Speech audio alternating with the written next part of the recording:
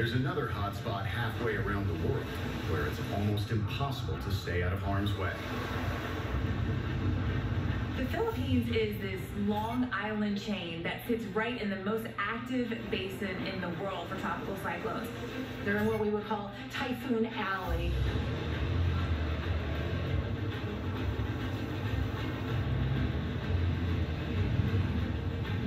The Philippines is basically a bullseye sitting in the western Pacific Ocean basin. In late November 2019, Typhoon Kammuri rises up in the North Pacific. Its target, the Philippines. We are looking at a very angry ocean right here.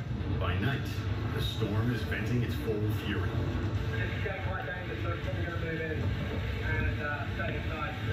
This is the equivalent of maybe a Cat 4 hurricane here in the U.S., and it is whipping. Winds of 130 miles per hour. That type of system will cause catastrophic destruction.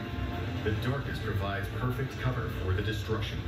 When you have a major storm, a typhoon, hitting a region at night, I think it's even more terrifying because you can't really see. You have no idea what's coming your way. All you can do is hear it. The next morning, the devastation is all too apparent.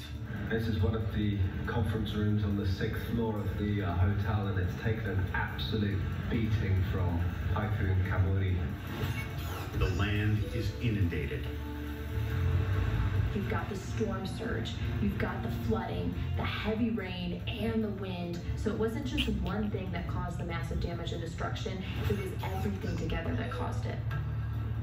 The storm caused over $100 million in damage, but because more than 200,000 people were evacuated, only 12 lives were lost. That tells you the power of evacuation. If they tell you to leave,